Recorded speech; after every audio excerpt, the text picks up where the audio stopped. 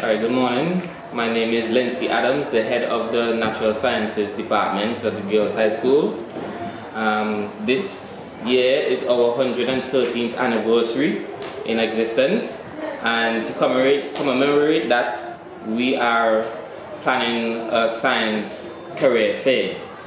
At the GHS, our staff aims to help our students develop holistically, and to this end, teachers combine traditional and contemporary teaching and learning activities to achieve this.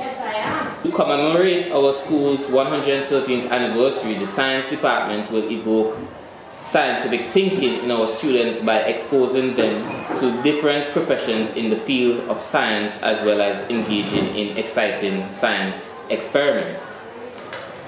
As you can see today, we have a number of exhibits on display from various professions in and around St. Vincent and the Grenadines, and we also have invited some of our neighboring primary schools to be part of the exhibition to display some bit of science, ranging from the Bureau of Standards to NEMO, small business entities like Micron of Curls.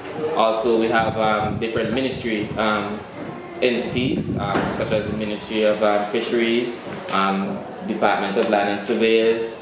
Also, we have from the Technical College and also from the Division of Nursing Education, all here to display some bit of science for the school body to see and ask questions. It's a venture where we want to raise students' awareness of the different professions that there are in science, and also to raise an interest to show that it is very exciting to do science or to be in the science field. The aim is to expose the young female students of Girls High School and the neighboring schools to the multiplicity of careers in the science field in and around St. Vincent and the Grenadines.